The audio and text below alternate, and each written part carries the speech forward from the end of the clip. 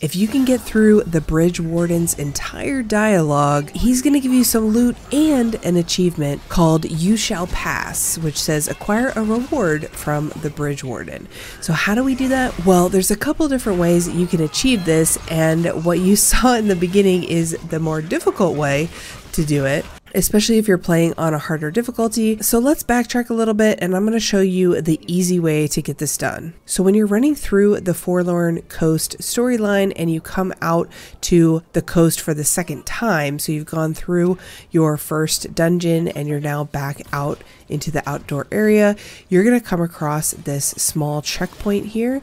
And you'll notice right after it, there is a huge factory with a bunch of Fae and Dran fighting each other. And if you restrain yourself and you don't just go crazy killing Fae and Dran in that factory, or just Fae period, really, you're going to be rewarded by being able to talk to the Bridge Warden at the top. It's definitely okay if you have to kill a few Dran, because you'll see in this video footage as I'm talking to the Bridge Warden, I'm actually going to be taken out of the dialogue by a Dran that I didn't kill on my way there, and I just ended up killing him and then going back into the dialogue. So it's just about not killing any of the Fae that are in that factory, killing the Dran. So once you avoid that fight, you want to just run through the path that I'm showing you here, and instead of shooting the Bridge Warden, just walk right up to him and talk to him.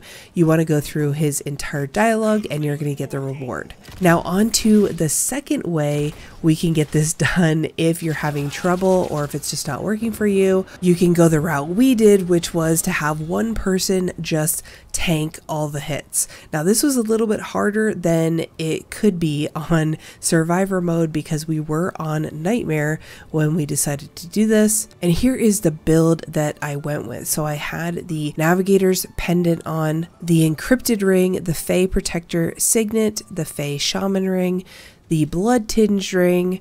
Your weapons don't really matter because you're not going to be shooting anything. And then I had the crystal heart on, which is going to give you that 50% damage reduction. And then make sure you put some skill duration relics on your heart if you're still having difficulty. Again, if it's on a lower difficulty, I'm sure it wouldn't be this hard to live through this, but we tried this a few times and this is where we ended up. And then I went with medic challenger as my archetypes, so I could have the shield and the juggernaut skill from challenger.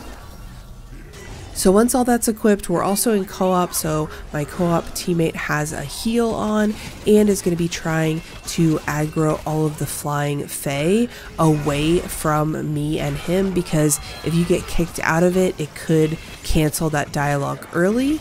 So you can see I'm just skipping through it as quickly as I can as I'm taking lots of damage from this Bridge Warden. And I thought this was the funniest thing if this was actually the intended way of doing this, because you'll see at the end I'll show you the ring that you get from this guy, and it's very geared towards tanky builds, towards melee tanky builds, which I guess fits his archetype, the Bridge Warden's Crest. So it's not too long of a dialogue, you just have to be tanky enough to withstand it, and then you can go ahead and kill him. But the ring you get, Bridge Warden's Crest, says perfect dodge increases melee damage by 15% for 7 seconds. Perfect evade flop also gives you 10% damage reduction for the duration. So this is a pretty cool melee ring to pick up, especially if you love those flop dodges. Alright guys, that is it for the Bridge Warden encounter. I hope this helps. Let me know down in the comments below which route you took. Were you a pacifist or did you just go full tank in order to get through the dialogue? Don't forget to subscribe for more Remnant 2 content, and I will see you guys in the next one. Bye.